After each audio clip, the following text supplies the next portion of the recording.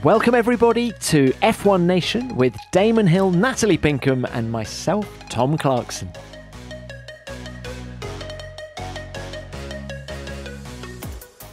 Great show last week, I have to say. Good start. So we're off running, and you were in the paddock. You got to talk to some of the key players there, and they had some interesting things to say. And now we're looking forward to the next race with a bit of a gap, 2 weeks. And I have an admission to make. Go on, fess up, fess away. I did listen to the show, but it was only about 5 minutes ago that I listened to it. So I literally was having my breakfast because we're recording this in the morning, and I literally had it on 1.5. I couldn't listen to it times 2. I was going to say it would have to be double speed to get through it in time. Now I couldn't tell who it was who was talking, so it all just turned to a bit of a mash. But I was concentrating, and I'm apologies for only catching up a bit late. But great show and full of interesting stuff as always, Tom. Great show in double speed. Look, what did you make of the race, Damon? Because we didn't catch up with you after the Bahrain Grand Prix. No, well, I mean, it was more than was expected in a way, because we didn't think Red Bull were going to be quite as dominant as that, did we? And so bad, didn't we? Well, we thought they were good, but we just thought Ferrari could do a bit better than that, and not too happy for Mercedes. But Aston Martin were the story. Aston Martin and Fernando Alonso brought the whole thing alive. And that is a story. That's a huge story. That's a turnaround in the natural order of things that we haven't seen for a very long time. And also, TC, I think that pre-season testing, it looked so ominous for everyone else. And then throughout the weekend, it looked like Red Bull, by their own very high standards, was struggling. Well, Nat, it was interesting, wasn't it? When we caught up with Adrian Newey after the race, he did say that they had some nervous moments on Friday night. Reliability concerns surrounding the power unit. Now, how much that compromised them in qualifying? Were they able to turn the power unit up to the max? We don't know. But I think remember that 12 months ago, neither car finished the Bahrain Grand Prix. So it seems that reliability is a concern, but my God, that car is good. Your man Adrian's done it again, Damon. Yeah, well, I wish he was my man. He's been a very successful person, hasn't he? And there's so many different teams now that he's turned around and waved his magic wand over. But Christian is always at pains to point out that it's a team effort. In actual fact, I learned that actually Adrian spent more time on suspension of this car than he did on the aerodynamics. And that points a little bit towards where the time comes from these days, with these cars, these big, heavy cars, and the way the aerodynamics work, that the weight of the car becomes an issue in the slow corners. And many of the listeners will be probably quite surprised to hear this, but racing cars, there's so much time in slow corners. There's probably more time in slow corners than there is in fast corners. So work that out. You thought it was all about speed, but it is about speed, but it's about the slow speeds. So, yeah, Adrian spent quite a lot of time on the suspension. It may be that he was working on the aerodynamic effect of the suspension, but whatever, the car looks fantastic. Yeah, it does. And there are a lot of slow corners in Bahrain. So you may find it was the perfect storm to see Red Bull at their absolute best. And yes, Alonso was a great story, but he was still 38 seconds behind Max Verstappen at the flag. I mean, people were saying we need other teams to catch up. We actually need to be rooting for Sergio, don't we? Basically, is what we need to be doing. You need to go, come on, Sergio, you can put on a show for us, please. If there's anywhere that he can put on a show, it is Saudi Arabia. I mean, I think he was really unlucky last year, but for that safety car. I mean, that pole lap was nothing short of exceptional. And it remains his only pole in Formula One, but he did it in some style. I mean, to do it at a circuit so narrow, so fast, so unforgiving, he was in some kind of zone, wasn't he? Yeah, well, and actually, Pinks, let's bang this drum a little harder, because he was only a tenth off Max Verstappen in qualifying in Bahrain, which isn't a Checo-type track. And yes, his race came undone at the start when he got too much wheel spin away from the line and got overtaken by Charles Leclerc and then got stuck behind him and blah, blah, blah. Hence, he was 12 seconds behind his teammate at the flag. We didn't really see what Checo could do in that race. So, yes, as Damon says, let's push him along. Let's give him as much mental energy as we can. There's another thing, Tom, which you ought to point out, which is a lot of the people, if not all of the people we spoke to after Bahrain, Mike Crack, included Adrian Newey. Adrian called it a sample of one. Bahrain is not a typical circuit. It's it's extraordinarily abrasive, and the combination of corners is very tight and twisty. I can't think of another circuit it compares to, really. So high rear tyre day. We're going now to a circuit which has got very different characteristics and demands on the car. So the order will not necessarily be exactly as it was in Bahrain. I don't know if you guys agree, but I think we are seeing a different Fernando Alonso this year. I haven't heard him in any previous team be so team-spirited as he is at the minute. All of the mentions about Lance Stroll, which was a phenomenal story, let's not forget, but all of the mentions of Lance Stroll, all the referring back to the job that everyone at Silverstone has done for that team, the references to Lawrence Stroll, the guy behind it all. I mean, is there a more perfect match in Formula One than Lawrence Stroll and Fernando Alonso? Two hyper-competitive people. I see it as the perfect marriage myself. I don't know what you guys think. Well, I mean, I agree, and I'd love to see how this develops. They're two very, very strong characters. I hope they don't go on to clash. I mean, Fernando says they've known each other a long time, so they clearly know what makes the other one tick. I think there's a couple of reasons behind this. One is that Fernando's grateful for this opportunity at this stage of his career. He's actually found himself in a competitive car, and he can leave on his own terms and on a high, which is what all racing drivers want, right? The other thing, and he said this to me about a year ago, is he said that, now I've actually always found him really easy to interview. I find him a joy to interview because he gives you so much more than you ask for, because, I don't know, he's quite sort of perceptive and aware. But he did say that since leaving and coming back, he'd become much more aware of how difficult the journalist's job is, or the broadcaster's job is. And therefore, he's much more sympathetic to them now. It also helps that he's dating Andrea from Austrian Telly, who is such a lovely girl. And she's probably been in his ear, go on, give us a break. We're only trying to do our job. But he was just in such good spirits. And I think that's such a powerful combination for the team, him plus Lance. And yeah, as you pointed out last week, TC, Lance has left Bahrain with a whole legion of new fans who were just so impressed with how deeply he dug in order to perform that weekend. And actually not just race, but perform, score decent haul of points. I've broken my wrist, as I say. I'm going to milk it 5 times.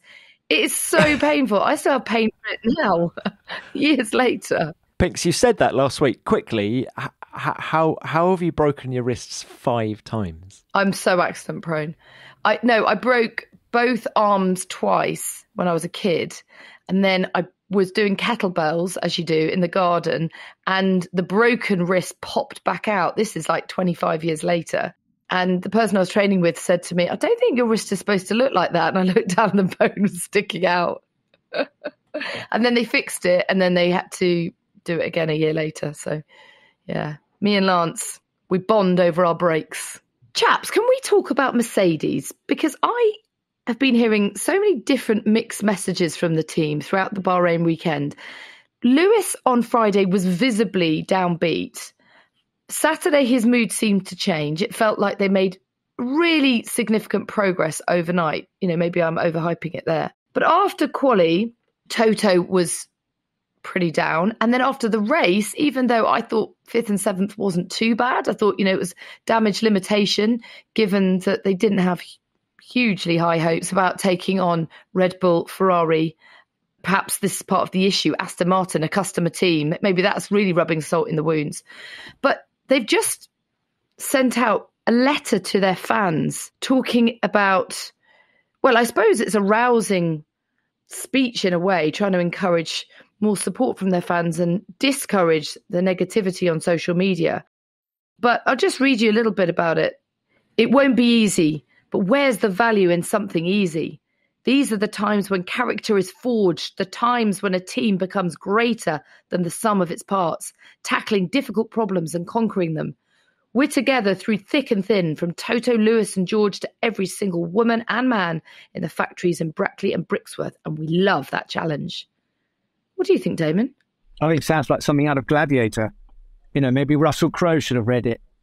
It's a rousing pre-battle speech, isn't it? It's basically, we know we're down, but we're fighters and we're going to come back. But it was, I definitely, I did note this response to some of the negativity, and there was an emphasis on keeping it civil, because I think in this day and age now, we're all aware that when, let's say you work for an organisation, and this has cropped up in the past with regard to Red Bull as well, sometimes the people who work for the teams now get abused on social media because they've, let's say, in some rather naive or misguided people's minds, they are responsible for Lewis Hamilton or whoever their favourite driver is from not getting the car he wants. So it's a blessing and a curse in a way, having a driver as good and as famous as Lewis Hamilton in your team. People are loyal to him, and they're not necessarily loyal to the team he's driving for. They just want the team to provide him with the fast car. So I can imagine there's been a lot of stress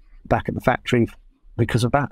I was just surprised that this happened just one race in, but perhaps the abuse has been too much, Damon. Perhaps you're right. Perhaps this is all in response to negativity online. And these performance levels is uncharted territory for Mercedes. Let's not forget that. Last year we thought, or they thought, I'm sure, was a blip. We'll get back to winning ways regularly in 2023. And that's looking difficult, isn't it? So they're having to manage expectations from fans. I think there's probably a lot of internal management as well. What about James Vowles? I know that when Mick Schumacher joined Mercedes at the end of last year, it was James Vowles who sorted out his contract. So the fact that James has left would suggest that it's very last minute and there's a hole that needs to be filled there. The team, I feel, is in a state of flux, and while George can grow with the new look Mercedes, somewhat for Lewis, you can see it's a stress because he's running out of time to get that 8th championship.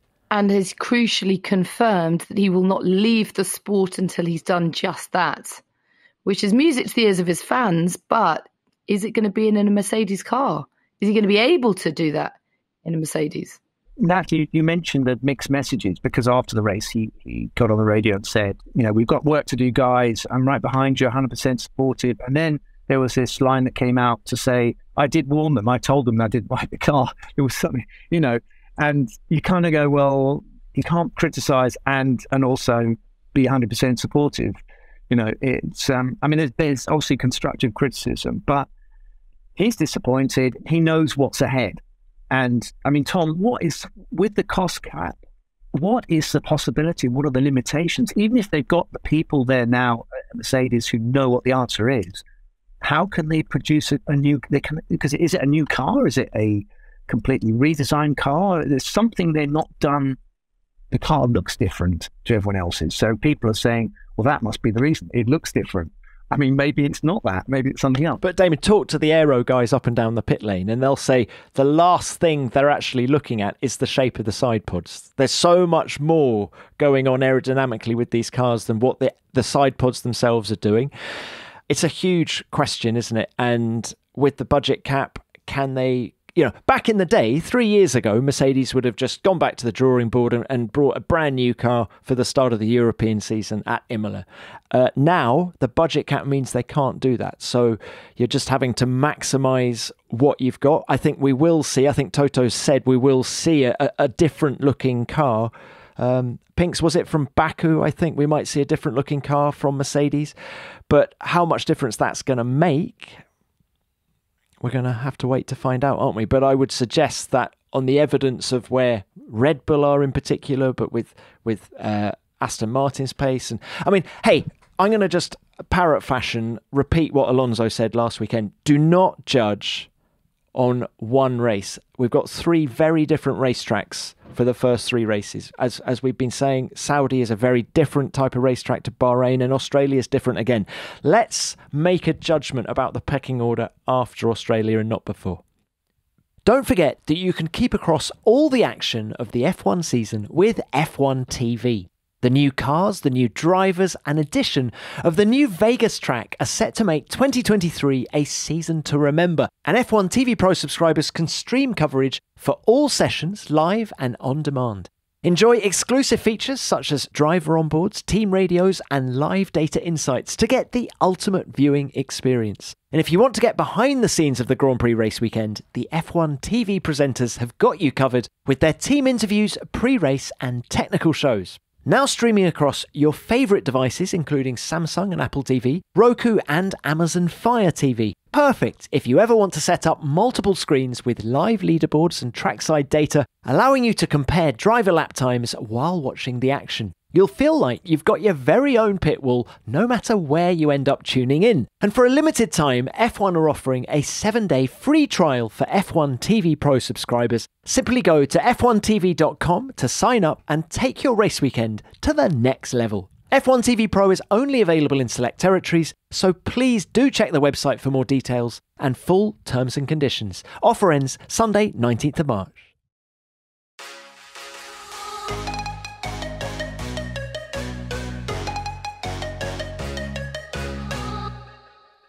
Before we start our preview of the Saudi Grand Prix, let's get the thoughts of four-time Formula One world champion Alain Prost. I've been speaking to him for this week's special episode of F1 Beyond the Grid, which is out on Wednesday, and I just had to get his reflections on the season opener. It was a small surprise, in fact. Many surprises, a few things that we all expect that, for example, the strong Red Bull, we all expected that, even before the test, 1 week before, because they were good last year. They understand the new regulation. They are quite reliable now, so there's no reason why they should lose the small advantage at least. Surprised it I would be more like the Mercedes did not get back to where we all expected that would be better than last year. They are not, so at least they recognize that. So it's quite a surprise. Ferrari, I was expecting maybe a even better performance, especially in race condition. I thought they would improve a little bit, and obviously the Aston is a big surprise. But very honestly, when you look at the season last year, the second part of the season, they really managed to, they've done big effort, and they managed to recover quite a big lot. Everybody's surprised that they are, and the sort of difference of 2 seconds per lap, which is enormous. But, if you are really far away and you start to manage to understand how it's working, and then you put everything all together, why not? It's not a problem, So, but that is a surprise, the way they managed to recover, and the performance in race condition is really impressive. Honestly, we have to wait for a few races before we comment that, but it's not exactly what we expected to have at the first race. So let's see what happens in Jeddah. Okay, let's look forward to this weekend then. Can't wait. The 2023 Saudi Arabian Grand Prix. It's a race that could be very different to the season opener, and even Max Verstappen thinks so. Saudi is quite a different track to this one. You have a lot more like straights, fast corners, and a lot less deck. And I think here we were particularly good on the deck. So I do expect, in terms of race pace, that everyone is closer in Jeddah. Yeah. As Matt said there, in Bahrain, Red Bull didn't suffer with tyre degradation as much as Ferrari. Any teams that did struggle to make their tyres last in Bahrain should find Saudi easier. That's partly because the track surface in Jeddah is smoother, so it doesn't wear out the tyres at such a fast rate.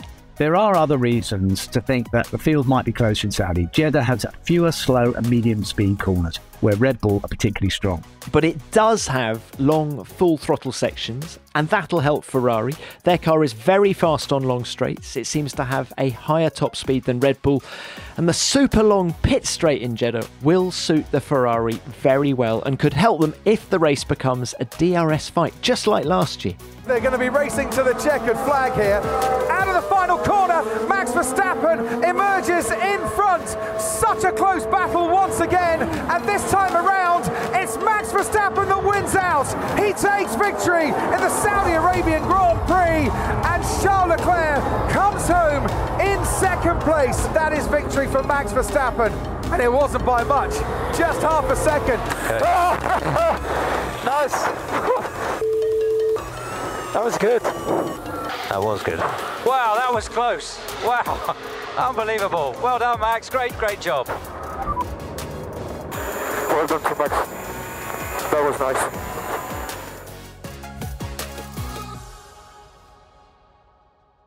Now, who would have thought, guys, after that Saudi Arabian Grand Prix last year, that Red Bull were going to were going to run away with the championship? I mean, what an extraordinary race. It was good, wasn't it? It was a tight competition. It was a tight race. It boded well for the championship, didn't it? But of course, they've run away with the first race of the season. So maybe when we get back together, they'll have a little bit more competition from others, Ferrari particularly. Well, I, for one, really enjoyed the race there last year. If I'm completely honest, it did feel incredibly tense in the build-up to it. There was a lot of things going on, and it was something of a relief to me that we were able to talk about great racing come Sunday night. Yeah, it was amazing. There was, and do you know what? The great racing was throughout the field. Do you remember Alonso and Ocon, wheel to wheel, until one of them was given team orders? But yeah, that battle at the front was extraordinary. And who'd bet against Ferrari against Red Bull this year? Ferrari are certainly hoping that the quicker corners are gonna favour their car more than in Bahrain. And I can't wait to see how Aston Martin will cope here. I know that you've said, just wait and see, don't jump to conclusions. But I think if anyone is going to wring the neck of that Aston Martin around this street circuit, it'll be our Spanish friend. Yeah, I think what's going to be really important, and as an indicator for how the season will pan out, is going from Bahrain to Saudi, which is a different type of circuit. It's going to give a pointer as to whether there's any chink in the armour for Red Bull, and whether it actually is track specific. The performance, maybe Ferrari will be much more competitive on a circuit with less tyre deg, certainly in race conditions, and also their horsepower as well. But Aston Martin, and now have kind of created an expectation that they're going to be brilliant at every event. So they're going to find out that you've got to keep it up if you're going to do well. Well, Alonso's been there, done it, hasn't he? He knows that you don't want to put too much pressure on yourself if you're worried that you're going to not be able to deliver over the balance of a season. And yet he was talking it all up after the race in Bahrain. Bring on the next race. He said, this is just the beginning of the development of this car. You know, it's 95% new compared to last year's car. We know less about this car than any other team on the grid knows about their car. There is so much potential in this Aston. So I think if Aston Martin are quick this weekend, then I know Alonso says let's wait 3 races, but I think we'll have a pretty good indication that they're going to be there or thereabouts everywhere. And what about Lance Stroll? One of my favourite bits, Pinks, of last week's show was Stroll giving us his rundown of everything he's been through in the last 2 weeks. You're the expert when it comes to broken bones, and how much this extra 10 days he's had in recovery, how much better will his wrists be? Well, I'm sure, I'm no doctor, but I'm sure it will make a massive difference. I found it really interesting the way he wanted to give us a blow-by-blow account of what he's been through. I felt like it was a release, almost like a therapy session for him, being able to finally talk about it. He'd been very quiet, kept his cards very close to his chest in the build-up to the race, but afterwards, it was like this massive release for him. So, yeah, phenomenal job. And every day that passes, it's aiding his recovery. Well, it's a good point, because he said, didn't he, that one of the things he was nervous of was the little snaps of oversteer that you get in a car. He said, I was nervous of that because what was it going to feel like? Was it going to give me pain in my wrists? And as that subsides, then I think, and he's able to focus even more on the driving rather than worrying about how the car's going to react because it might hurt him, then I think we're going to see an even more competitive Lance. Absolutely, particularly at a circuit like Jeddah. I was very impressed. Everyone was very impressed, and you're right, Natalie. He was very keen to tell the story, not in a way to boast, but I mean he had kept it all quiet, but the detail of what he'd gone through was quite amazing, and I think it's shown a side to Lance that we hadn't seen before. It may be one of those opportunities that just unexpectedly come up and show the kind of mettle that the guy's got and the determination to get back. I can relate to what happened. I actually had a plum drive in Formula 3000 all lined up, and I was a struggling racing driver. I could not afford to miss this opportunity. And before the start of the season in 1990, I was motorcycling with some friends, and I did the same thing, fell off and broke my wrist. And I was terrified of telling anyone.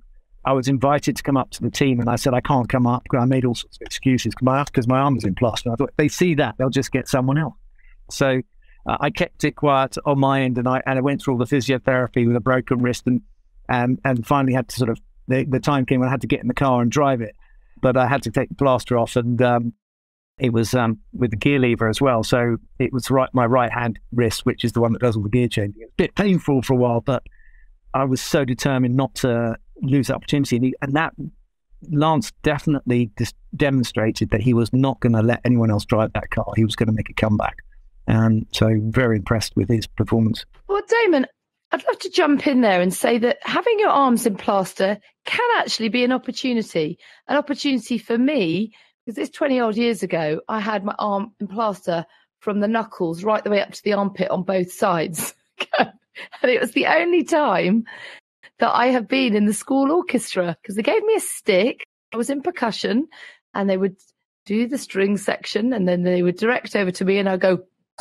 As soon as the plaster came off, I was back out of the school orchestra. You could just tap your plaster. You could just tap your plaster or something in time to the music. Or just kept the manky old plaster for weeks and months later. Please keep me. Please keep me. At what point in that 1990 season did you fess up and tell the team? Eventually I did, but it was a bit of a hairy moment, because actually that was my big break, no pun intended. If I'd lost that drive, I wouldn't have been driving for Williams, and I wouldn't have been world champion. Literally, and that was how important it was. I had no fallback at all. Oh, that's another pun. I just realised, because I actually did fall back and broke that, so I broke my wrist. Anyway, but getting back to Lance, it was about. I mean, that was a big shunt, and listening to him describe the gory details is a brave lad for persevering and getting in the car and driving. I put him down as a no hope at the start of that race.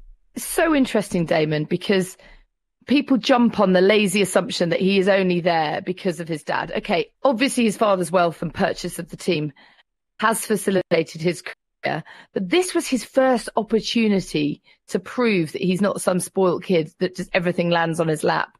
And he took it with both hands and was able to really prove himself. And actually, I think in time, he'll be really grateful for that opportunity. He's silenced a lot of critics. Finally. Yeah, really good points. The first time the outside world has seen him fight to get into a car, because the assumption, as you say, is that there's been the red carpet treatment all the way through from Formula 3 upwards. And yet here he was, not going to miss this opportunity. I'm not going to let Drugovich in or Stoffel Van Dorn in, because I don't want to give them the opportunity to prove how good they are. I have to get in that car and show the world. And boy, did he do that. They're tough, these Canadians. Canadians are typically, they all play ice hockey, don't they? They can take a few knocks. If you're looking for a simple and effective way to protect your privacy and data when using the internet, then look no further than NordVPN. If you're anything like me, you likely find yourself working remotely or accessing unsecure networks like public Wi-Fi when you're on the move. And without the right protection, this can leave your personal information at risk. What's great about NordVPN is that it doesn't matter whether you're at home, traveling, or simply out shopping and socializing, NordVPN will keep your data away from prying eyes. All you need to do to protect your devices is hit connect and you're sorted. To make things even easier, you can enable Auto Connect, which gives you immediate peace of mind that you're browsing safely and securely each time you go online without even thinking about it. You can protect up to 6 devices with each NordVPN account, which is handy if you're switching between your mobile or laptop, and it's compatible with every major platform, including Windows, Android, iOS, macOS, and Linux. Even your Android TV supports NordVPN. And the speeds are amazing, so it won't affect your internet connection, allowing you to go along with your business while it works its magic in the background.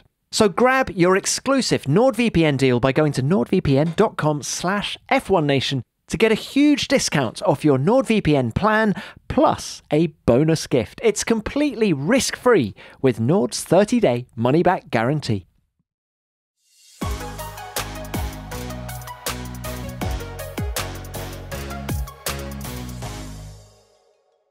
What about Lewis Hamilton then and this W14? I mean, after the race he said, from the moment I drove this car, I knew what the problem was.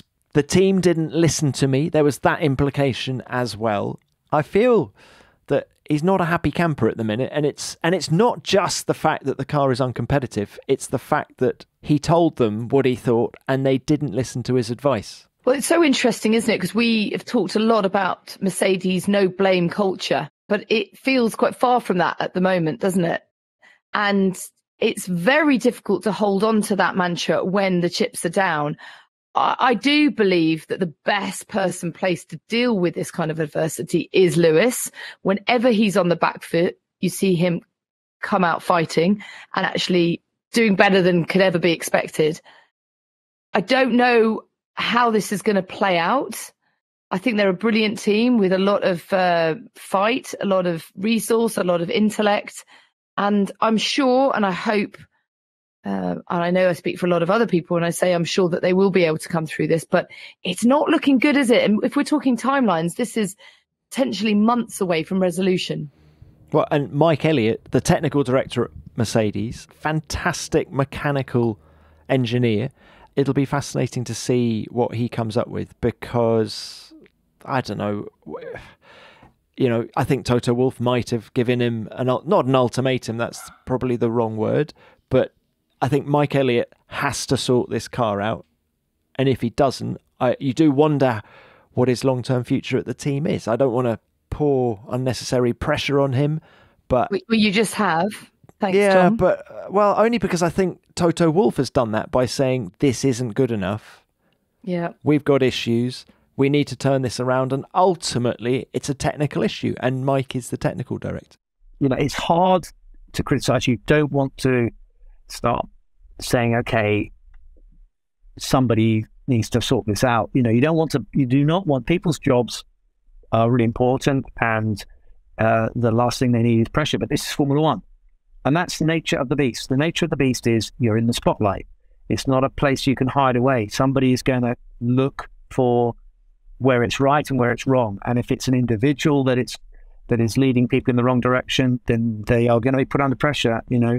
I don't think Binotto necessarily should have lost his position at Ferrari, but that's what happened. This is the nature of the game. It's tough, and Mercedes are going to have to, Lewis has raised the issue. He's come out and said, I did tell them, I told them, they didn't listen. Now that's not very supportive. That is putting pressure on. So if anyone's putting pressure on, it's Lewis. I think Lewis puts more pressure by him being in the team than anything we could say or do. And they know the problem. They know they've got to sort it out. And that's going to be an opportunity. That's the way Toto puts it. He'll say, this is an opportunity for us to show us what we're made of, to show the world what we're capable of doing.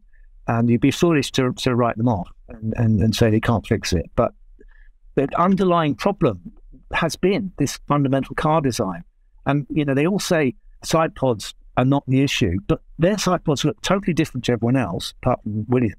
And you look at the Aston Martin, and it's Red Bull side pods plus, or even Ferrari plus. These other cars have gone in a completely different direction with that, and Mercedes are still gone for this sort of zero size concept. So you can't help feeling that there is something fundamentally wrong with that idea. And does Toto Wolff, does he just have to bolster what he's got, or does he need to rejig what he's got? That's a question he's going to be asking himself, isn't it? I think they all need to go back to work. If you remember at the end of was it 3 years ago or something, I can remember them saying that James Allison was going to go and he's going to move back. They all tried to move back from the coalface, didn't they? The top management, Toto, take a bit of a breather, and that they thought that things were running smoothly. They got a great team. It was all going to continue to produce competitive cars. Of course, the new regulations were a big stress point. And from that point onwards, the wheels come off the tracks a little bit, and they've had to come back. They've had to change plan. They've had to go get their heads stuck back in the engine room and sort it out. It's so interesting, isn't it? Because I feel that the reaction to the Bahrain Grand Prix weekend was just this thinking feeling that they hadn't overcome their problems, and that there was a glimmer of hope coming into the season that was quickly snubbed out after the weekend, which is why I thought, 5th and 7th wasn't that bad. And yet it probably was for them. And perhaps they were sort of erring on the side of optimism until that point. It just felt like a penny drop moment, don't you think? Yes, I think they'd had that penny drop moment in testing, actually, because George Russell went back to the factory after testing to get back into the simulator, because I think they were thinking the performance isn't where we want it to be. And mind you, he has an incredible stamina. The team were telling me, I said, gosh, for him to go back when there's only 3 days between the end of the test and the start of the first race, they said, oh, he regularly does that. Last year, he went back after the Mexican Grand Prix to get on the simulator in Brackley in the UK. He then, the following weekend, had to be in Las Vegas for the launch, where you were, of course, Pinkham, and then he went on to Brazil after that. But he'll quite happily fly halfway across the world just to get on the simulator to keep the information flowing and keep trying to make progress. Yeah, but you know what, though? It takes its toll. I mean... Well, Lewis does that the whole time, doesn't he? You'll give it your all in the moment, but that does ultimately take its toll. He's young, though, isn't he? He's young, he can handle it. But I do think travelling isn't great for the body and mind. Even if you are going in a private jet or business class, first class, whatever, it's not healthy. It's not the healthy choice. So I think there's short-term solutions. I think they need to take more of a helicopter view of it all. If the people listening haven't listened to Tom's episode of Beyond the Grid on the Brackley boys. Oh, it's so good. Yeah, you've got to listen to that, because it tells you the story of how this team came to be where they are and how successful they are, and the key people who held them together.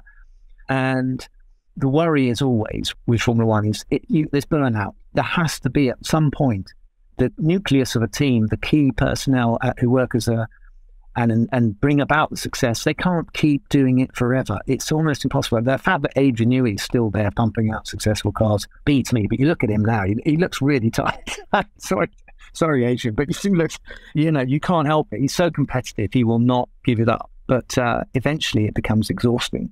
And with all these things, Damon, it is cyclical. You can't be on top forever. People will always catch up. That's the nature of the game, isn't it? Yeah. I'm just going back to the Bahrain weekend, though, Tom. I don't know about you, but I definitely sensed a gear change from Friday to Saturday, and then it seemed to go backwards again come Sunday, checkered flag. I think this is a difficult car. Remember, in testing, they had a very good day one. They were nowhere on day two. And I'm quoting the team when I say nowhere. It's not me, trying to sensationalize the point. They were nowhere on the second day, and then they brought it back again on day three. So I think the working window, if we can call it that, of this year's Mercedes is difficult. So therefore, as you say, Pinks, you can make a big step forward one day and then find yourself taking half a step back again the next day. And ultimately, the only day that matters is the Sunday. Yeah, they just need more miles with it to get on top of it. Yeah. But similar problems, you could say, down at McLaren, in that their car, in testing, it seemed nowhere, and the team were actively managing expectations, saying, look, we're not where we want to be. Lando then qualifies 11th in Bahrain, and then has a horrible race, makes, what was it, 6 pit stops? 5 pit stops. Yeah. That's as many as you made at the Donington Grand Prix in 93, Damon. But so Lando had lots of issues with his car, and then of course Oscar Piastri had to retire with an electronics problem. But do we think McLaren can bounce back? They're currently P10 in the Constructors' Championship. How do we see them bouncing back this weekend? James Key was saying that the problem was they were going down a route, and then the rule change came in, the 1.5 centimetre rule change came in, and they kind of realised they couldn't go that way. And now they're, I think from the sounds of it, they're halfway up the stairs at the moment. They've got to go back down to the bottom and start climbing again in a different direction, a different stair. That's mixing my staircase metaphors here. But anyway, they got caught out. That's what he was saying. It's going to take until Baku, I think he said, which is great because I'm going to Baku, so we can ask about it there. Okay, so it's going to be hard for them this weekend, and it's going to rely on Lando's brilliance to drag it up the order. And, poor Oscar Piastri, he's just trying to learn about Formula One, and he's having to do it in a far from ideal car. But there's some positives to take from that. He can actually stay under the radar somewhat. If he was in a hugely competitive car, trying to hold his own against Lando Norris, it might be more difficult. I'm sure he'd prefer to be in a better car, but I think just for now, at this stage in his career, it's not all doom and gloom. Our next partner is Athletic Greens. I take AG1 by Athletic Greens literally every day. I gave AG1 a try because I was looking for a way to optimise full body health without the need for buying multiple vitamins and supplements. And I found it to be the perfect accompaniment to help me achieve my fitness goals. It's so much more than just a nutritional drink. With just 1 scoop mixed in water, you're getting 75 high quality ingredients. And it can help balance your immune system, improve energy, and provide long-term gut health support. It's become an integral part of my daily routine, and I really notice a difference in my energy levels on the days I work out when I take AG1. My recovery time is much better, and if I take it first thing in the morning, I feel much more hydrated and ready to tackle the day. It's such a small change to my routine that reaps huge benefits. And knowing that my body is getting all the key nutrients it craves to perform at its best really inspires me to stick to my health and fitness routine, especially on those days when I might need a little more motivation, and it could be the same for you. If a comprehensive solution is what you need from your supplement routine, then Athletic Greens is giving you a free 1-year supply of vitamin D and 5 free travel packs with your first purchase. Go to athleticgreens.com/F1Nation. That's athleticgreens.com/F1Nation. Check it out.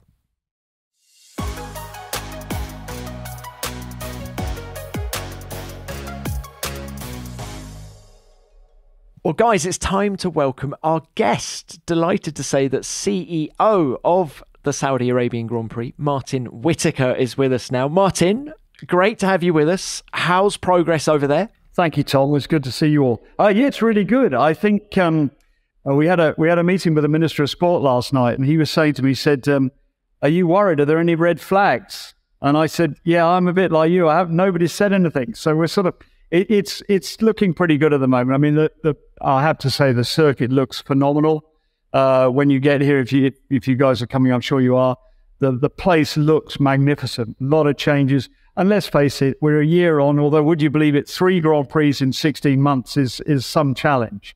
But you'll see a lot of differences here in both outside and inside the track.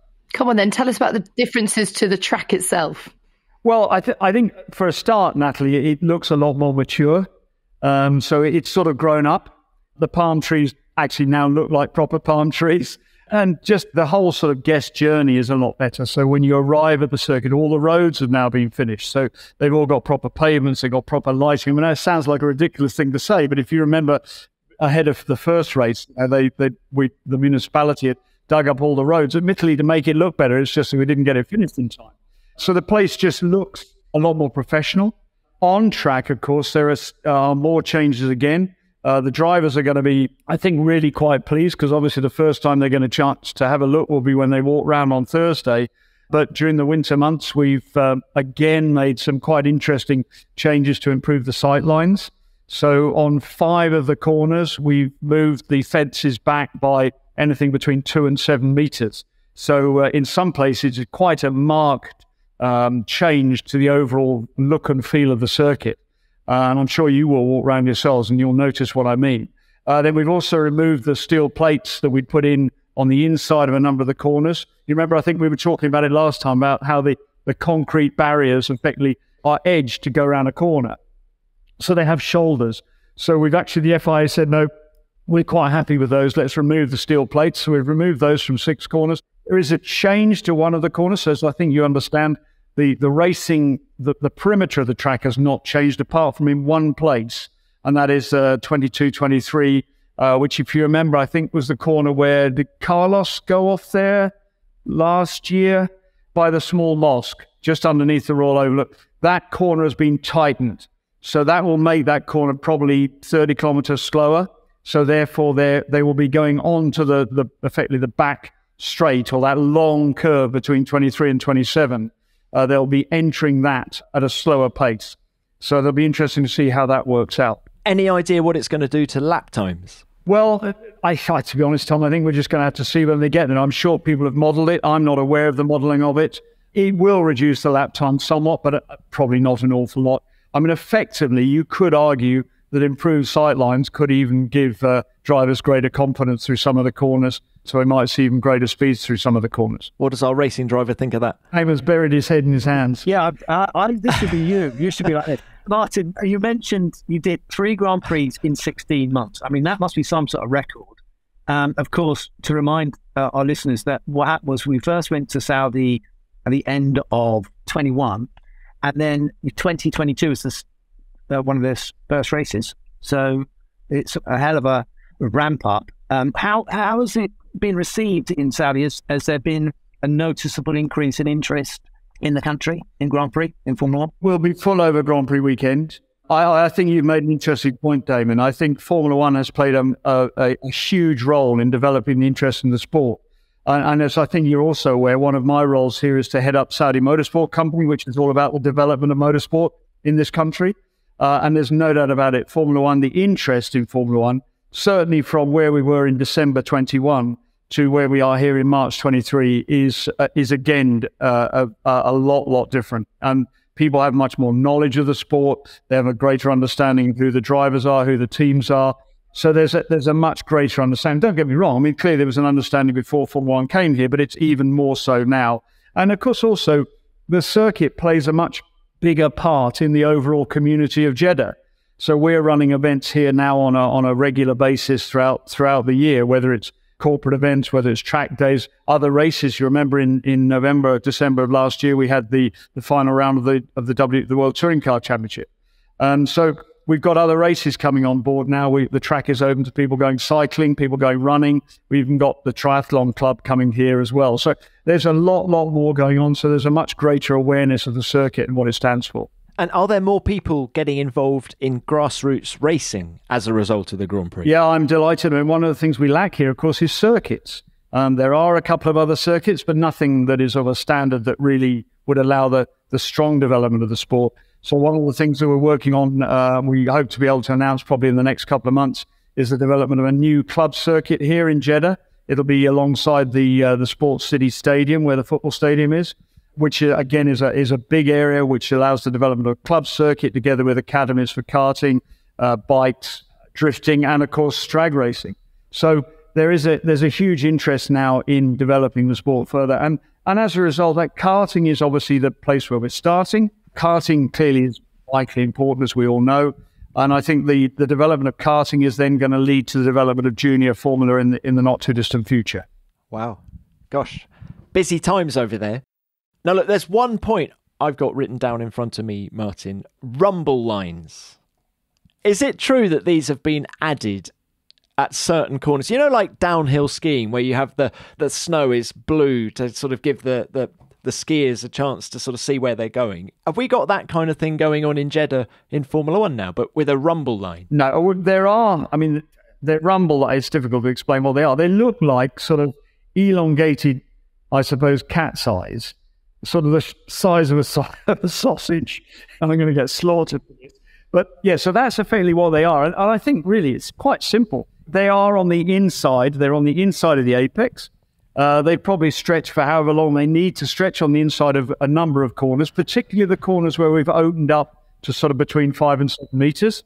And effectively, as a driver, you're just gonna feel those. I mean, one amusing note was that they thought that if we had them at varying intervals, that they would actually play a tune as you go along. So I gather they do this on certain autobahns in Germany. Is this right? That if you go on the rumble strips, it plays a musical tune? I know that as you approach Mount Fuji in Japan, there is a rumble section of track which and if you're at 60 kilometers an hour, it plays the Japanese national anthem. There you go. Oh, it's amazing. I mean, the trouble is people will be starting to go along those rumble strips just to hear the tune, won't they? That's the problem. It's going to encourage people to drive off the road. Yeah. But and the fans will be going, come on, play it. But I've got a serious question, Martin, which is how much, because there was a bit of consternation when we first went there. It was very fast, blind corners and all the rest of it. I think the drivers are slightly concerned, and some of these changes have been instigated listening to the drivers. How much of what the drivers have said about the circuit has been a contributing factor? Has any one particular driver been a spokesperson to help change the circuit to suit, or what? Well, I mean, that's a very good question, Damon. And obviously the drivers have expressed concerns about those sight lines. Look, let's get this correct before we go any further. I think the drivers love the track. I think they love the fact that it's fast. They love the challenge of it. They love the surface, don't forget, because the one thing that we always wanted to make sure in that build up to race one was that the tarmac, the actual surface was quick and everything like that. And I think we've dispelled any theories about what they were going to be delivered. So that's great. But yeah, obviously we've done all the changes very much in league with Formula One and with the FIA. Both of them have been very involved. And clearly the F1 team, originally through Ross, they engaged with the GPDA and particularly with people like George to make sure that we were doing what we could do. Now, we haven't been able to do everything purely because of time, but more importantly, the location. As you know, this is actually a very narrow strip of land.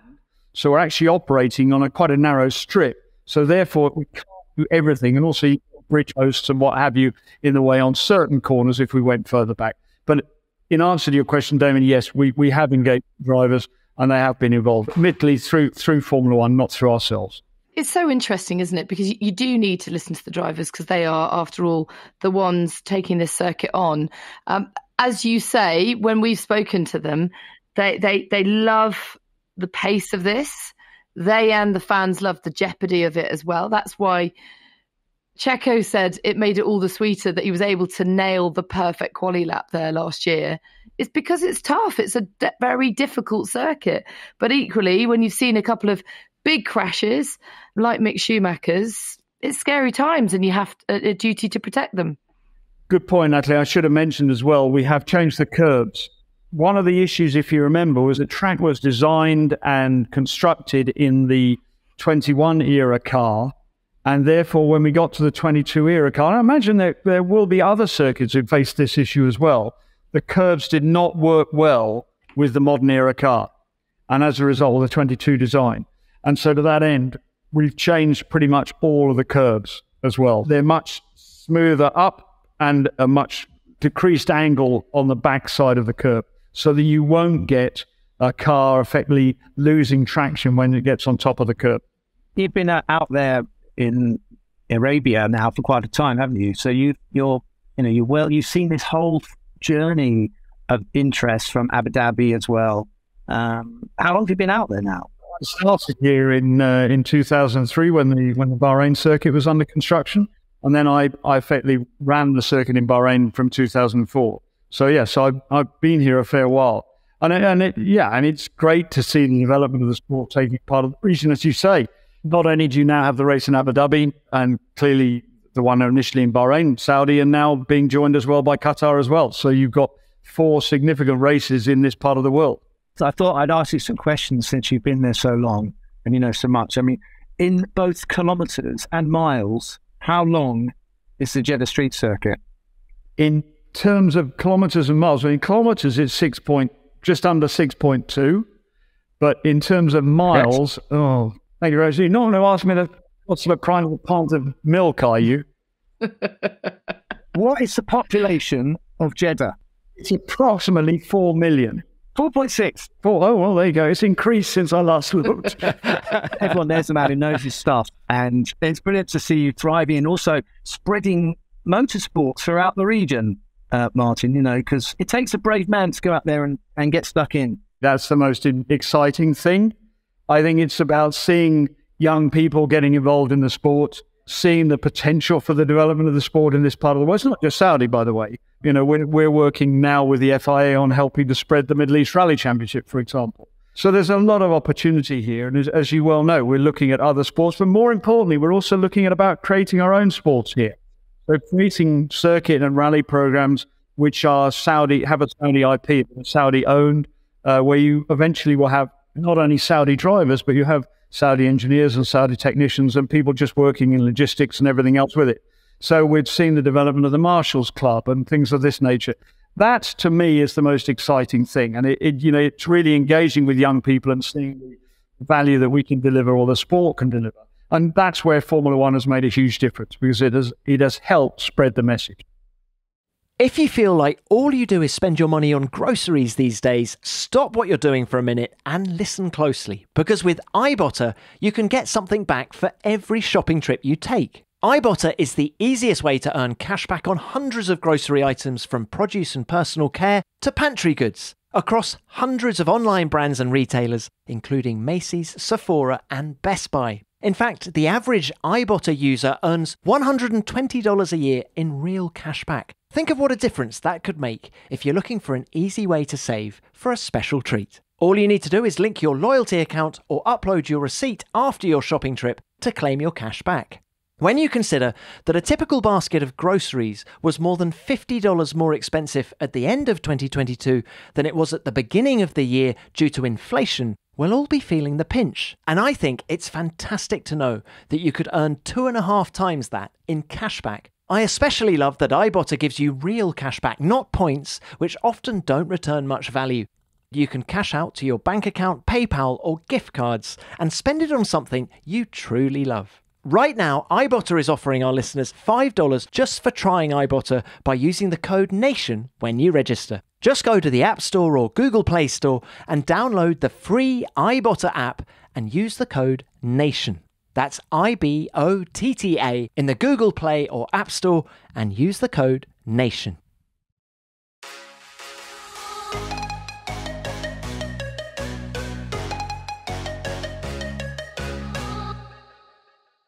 Martin, I'm really intrigued as to whether you're competitive with the other 3 races in the region or you work together collectively, because I can see why rising tide lifts all ships and actually you can make it the area. I mean, you've got 4 races, as you say, in the region, but you must all want to be the jewel in the crown because all of them are spectacular in their own way.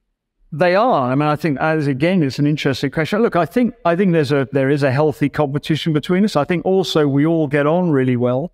There's a very good sort of, it's almost like a club of Middle East circuits. For example, we're working really strongly with Qatar in helping to develop the Middle East Rally Championship. And that's the same team that obviously is running Formula One. I think the other thing to think about, of course, is that we tend to think that, there are 4 races here. But if you think about it, the distance between here and Bahrain alone, and we're the furthest circuit west, the distance between here and Bahrain is pretty much the distance between Budapest and Silverstone. And I don't know how many, Tom probably will work this out in fast. Actually, Damon, I could ask you this question. That's a better way of approaching it. I don't know either. I don't know. You just said it's the same distance from Budapest to Silverstone, so it's wherever that distance is. Yeah, so in a sense, and don't forget, you didn't ask me the population of Saudi, so I think there's 36 million people live here. And yes, we're a lot bigger than Bahrain and we're a lot bigger than obviously Qatar and the UAE. But nevertheless, it just shows the opportunity that exists. And don't forget, the Middle East is now a massive transportation hub for just about everybody who wants to travel anywhere. If you're leaving London or anywhere in Europe, if you're going to either the Middle East or you're going anywhere else, whether it's the Maldives, India, and further afield to the Far East and Australia and New Zealand, the likelihood is, the chance is that you're going to stop off at one of the transportation hubs here. And that will only help to deliver a greater attendance at the sport and a greater interest in the sport as the years go on. Martin, you've told us about your career in the Middle East, but for those who aren't aware, you also used to run Ford's motorsport program for them. And before you go, I'd love to just get your thoughts on the Blue Oval coming back to Formula One in 2026. Were you surprised to hear about that? Yeah, a little bit. But at the same time, I think it's a fantastic story. I mean, when I was at Ford, I was obviously incredibly proud to work for Ford Motor Company. The heritage in terms of motorsport at Ford, whether it's Formula One, rallying, or whatever you care to mention, is so extraordinary. And having a company like Ford, just for that heritage in the sport alone, back on the Formula One grid, I think is a huge story. And I forget, Damon will answer this, but I forget how many Grand Prix the DFV won, but it's won a lot. The Ford engine won a lot of Formula One. People tend to forget that. If you're wondering why Damon's not looking at the screen, he's frantically Googling. And I'm presuming, Damon, you would have won a race with a DFV, would you or not? Nah. No, because I did Formula 3000 and my car kept breaking down. That was the only DFV I used. I got pole position, but not a win. I look back with huge pride and great memories of the days with Ford and that relationship with Cosworth. And don't forget, forming the Stewart Grand Prix team with Jackie. So they're kind of going home, aren't they? Because it's that same, the nucleus of Red Bull Racing is Stewart Grand Prix. They're going back into the very same factory that, of course, the Stewart Grand Prix team was running in Milton Keynes, which I think was the SKF ball bearings factory to begin with. We've gone full circle. It's coming home. Yeah, it is indeed. Look, Martin, you've got a Grand Prix to go and run. Thank you very much for your time, for your insight, for your answers to Damon's questions, all of it. Thank you. It's good to see you. We'll see you in a week, or less than a week.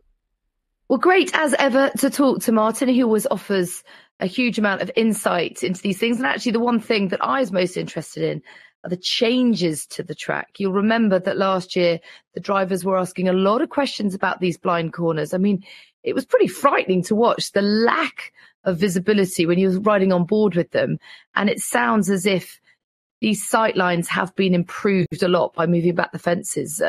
How do you feel, Damon, as a racer, having such limited visibility? Well, when I first went to the track, I walked it or cycled it or something, and I just thought, oh my God, these corners are fast and you can't see around the corner. And the problem with that is there's nowhere to go if something happens on the other side of that corner in a race. So I was concerned about the lack of visibility. Much, much better to be able to, if you're flat out, drivers will stay flat out. Drivers will keep their foot to the floor and they'll just hope they can deal with whatever happens if there's something around the corner. But it's not ideal. Sure, Monaco, there's places which are blind corners, going through the tunnel very fast, but it's not as fast as Saudi. And cars slipstreaming. Yeah, that was a concern for me. You don't want to make it too easy, but at the same time, it's unnecessary to make a very, very fast corner a blind exit. I'm sure the Formula One drivers are going to welcome those changes. Well, let's check in with F1 Fantasy, the game that lets you run your own Formula One team. Race 1 is done and our team, F1 Nation Racing, made a decent start to the season. Our two constructors for the first race were Red Bull and Aston Martin, and our drivers were Verstappen and Alonso, and then the rookies, Oscar Piastri, Logan Sargent and Nick de Vries. We scored 242 points. That puts us 75th in our league, the F1 Nation World Championship. We invited you to join the league to compete against us and other listeners, and thank you so much if you have. The top of the table looks like this. In first place, First Bend Bunching with 366 points. They had both Red Bull drivers, Alonso, De Vries and Bottas. Red Bull and Aston Martin were their constructors. Very well done to you. In second place, only 2 points behind, is Red Bull Fantasy F1 team. No prizes for guessing who you support. And in third, a team that's just called Go Faster. So let's look ahead to Saudi. What are we going to change in our team, if anything? Well, first, let's back Ferrari to have a better weekend and bring in Leclerc in place of Piastri. And let's use our 3 DRS chip so he scores triple points. Go for it, Charles. Second, let's swap one Williams driver for another and bring in friend of the show, Alex Albon, for Logan Sargent. And let's also make an extra change. Let's swap Nick for Nico. Hulkenberg joins F1 Nation Racing for Saudi. We'll keep Verstappen and Alonso, Red Bull and Aston Martin. And if you'd like to play F1 Fantasy, it is totally free. Just search online for F1 Fantasy to sign up. Then choose your constructors and drivers using a $100 million budget. You have until the start of qualifying on Saturday to make changes to your team for this weekend's race.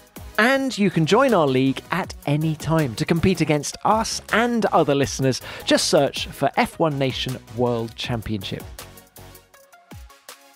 Guys, it's almost time to get on that plane, get over to Jeddah. Are we going to do some predictions? Top 3? What do we think? It's going to be different. We're going to realise that Ferrari have got pace. They have got the ability to race, and they'll be all over the back of the Red Bulls with the DRS zones and everything. It's going to be great. So Charles Leclerc for the win, says Damon Hill. I agree. Yeah. So does Natalie Pinkham. Yeah. So does Natalie. So we're all agreeing. Isn't it wonderful? It's love. Love has broken out.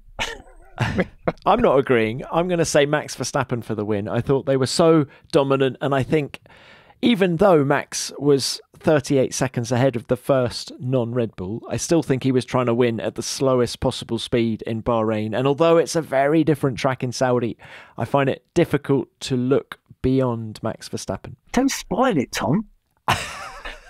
We know they've got more up their sleeve. But it's going to be closer. It is going to be closer. They might have a weak spot. They could have, we'll push them a bit harder and we'll see where they break, But nothing against Red Bull and all those Red Bull fans and Dutch people and Max Verstappen fans. But we want a race, don't we? We all want to see a great race. So come on, Sergio. And just before we go, please do keep your questions coming in for Ask the Nation. We want to hear from you, so whatever your query about Formula One, send it over and we'll do our best to answer it. We'll be in the paddock, of course, after the Saudi Arabian Grand Prix, so let's aim to kick this segment off on Monday, the 27th of March, ahead of the Australian Grand Prix. Our thanks to Martin Whitaker for joining us. Well, like Fernando, it's time to say bye-bye. Thank you for listening. We'll be back next Monday to review the second race of 2023, the Saudi Grand Prix. F1 Nation is produced by F1 and Audio Boom Studios. See ya. Bye.